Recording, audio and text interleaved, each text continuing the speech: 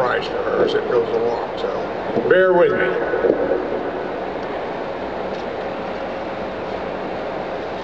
I'd like to tell you all a rather special story of how the Festival of the West came into being and became the model for all of those that have come after it around the country.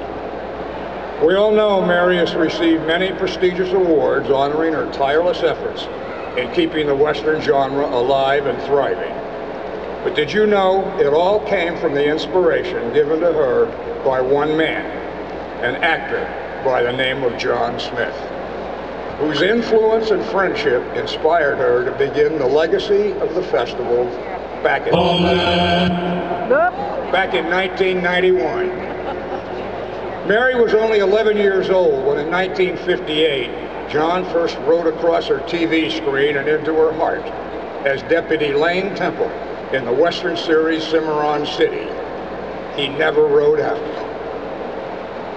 Born Robert Van Orden in Los Angeles in 1931, John began his entertainment career singing in the prestigious Mitchell Boys Choir, and then was spotted in his early 20s by Hollywood agent Henry Wilson, who before signing him insisted on taking young Robert to Ciro's nightclub.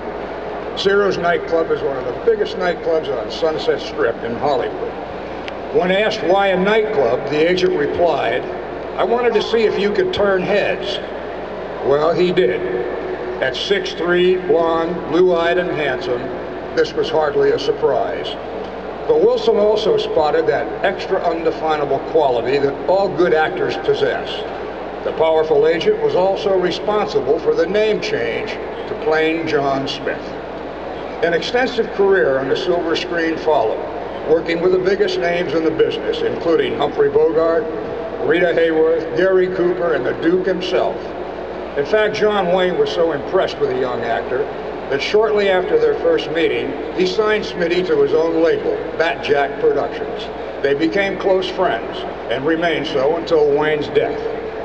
In 1958, the young John Smith was voted the up-and-coming star of the year. That same year saw him land his first big TV role in the Western series Cimarron City. Now headed for stardom, he had a strong, easy, and professional style and endeared himself to all who were lucky enough to work alongside him. Then, in 1959, he was signed for probably what became his most famous and defining role, the role for which he is remembered most fondly as the tall, strong, compassionate, and hard-working rancher Slim Sherman in the TV Western series Laramie, co-starring yours truly. Yeah. For 4 years, John and I worked together every day on the set of Laramie, and they were great times. We worked hard and we played hard. And like Mary, I was proud to call John my friend. Now we return to young Mary Kennedy, growing up in Maine, and all of 12 years old, the first time Laramie ever aired. She never missed an episode, not one during the 4-year run. The whole world stopped spinning for that hour every week, filling Mary's life with happiness and pleasant dreams. So when Laramie finished its run in 1963, young Mary was heartbroken. The years passed, and John's appearances on screen became fewer, but Mary never ever forgot him, nor the lessons about tolerance, friendship, and compassion his characterizations taught her, and he was never to be replaced by another actor in her heart.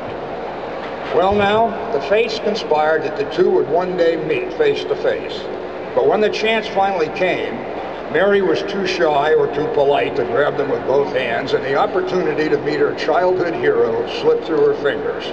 Not once, but twice. Smitty walked into the restaurant where Mary worked as a waitress in her late teens. At the time she gathered up the courage to speak to him, he'd already left.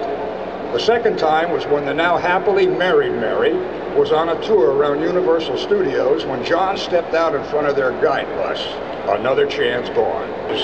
Jim asked his wife if there was anything she had wanted to do in life that she regretted not having achieved. Mary didn't hesitate.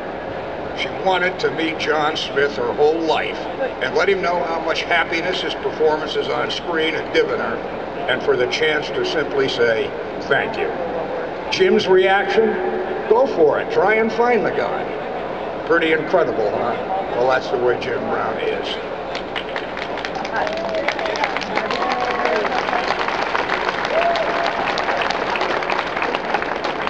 Well, after 2 years of trying to track an elusive and by now fairly reclusive John down, Mary finally reached her goal. She met Smitty. And instead of feeling awestruck and tongue-tied as she thought she might, what she found instead was an easy friendship. In fact, a lifelong friendship, sharing many common interests and the love of the Western genre. She met a warm, witty, intelligent, and gentle soul, whose humility made it hard for him to understand just why Mary and others had admired him and his talent for all these many years. But that was part of what made him so special, his humility. Mary's friendship with John lasted 9 brief but golden years. He became a member of the family during this time, visiting with Mary, Jim, and their teenage son Weston at their home here in Scottsdale. And Mary, along with her sister Nancy and their mother, spent many pleasant days with John at his home in North Hollywood. He was also an honored guest at the very first Festival of the West in 1991. Though in subsequent years his health was failing and prevented him from attending, but his thoughts and good wishes always accompanied Mary and her dedicated team of helpers for their success.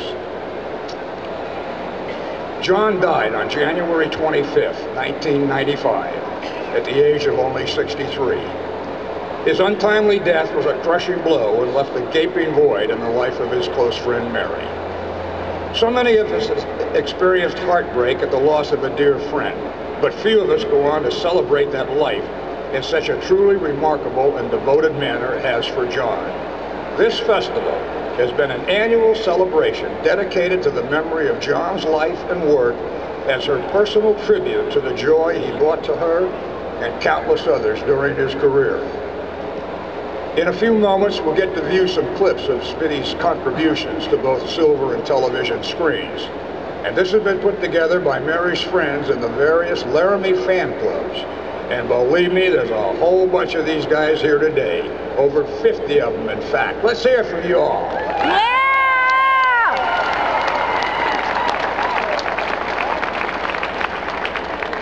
Well, this was young Mary's playground, and here was her childhood dream, one that she's carried with her for over 50 years, along with so many other Smitty fans around the world.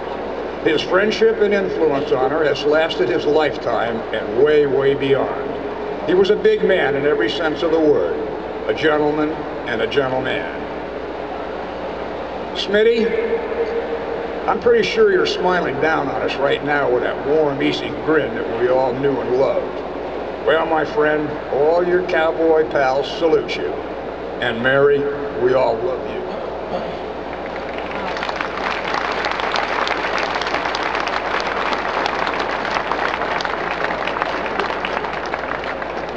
One last thing, Smitty. The fans have also asked me to send a short personal message along. It reads like this. Dear Smitty, you once said to Mary that you wondered if anybody still remembered you. Well, yes, John, we, your many fans, remember and are grateful every day for the positive influence you still have on our lives. You will always remain in our hearts. Thank you all for listening.